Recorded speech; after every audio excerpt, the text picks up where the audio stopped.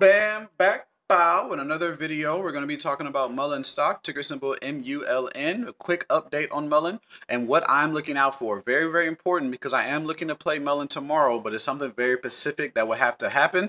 Make sure you guys smash the like button, subscribe if you are new. Make sure you watch the other 3 videos for this one. All the major news this week. BBIG had a big push and Rivian stock going crazy. 3 big videos. Check it out. Follow me on Instagram, will.knowledge. Please make sure it's the right one. There are scam accounts going around. Now, Muln has had 2 days down after that big push, right? We know that.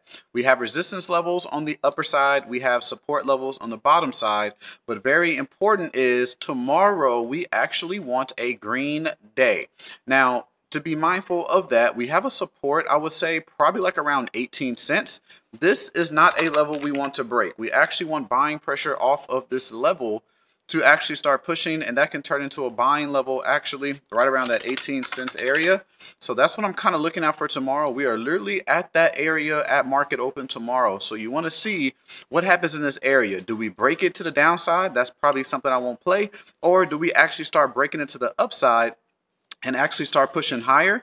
Because I want to move this resistance level down a little bit. We're actually going to have 2 of them, one at 30 cents and then one at about 26 cents. Those will actually be targets of how I'm looking to actually scalp Muln, right? So entering, exiting the same day, kind of like an intraday type of play. Also, remember, July 14th will be the last day for your drilling team. All prices will be going up after that one. And if you want to join personal training, the only way to join is emailing me here, willknowledge77@gmail.com. This price is going up after July 14th as well. So 2 days down, but something very specific. At that support level around 18 cents, I'll probably have to update you guys tomorrow if it does break. I'll be looking for a continuation, right? So it's going to have that first initial push, the pull down. On that pull down, that's going to tell us a lot after that first initial push. And this is only if tomorrow is a push. If tomorrow's a down day, I'm not looking to play it. Only way I'm looking to play it is if tomorrow is a up day, green day. So it's going to have the push, pull down, of course, something specific that we look out for. That's something I teach you guys.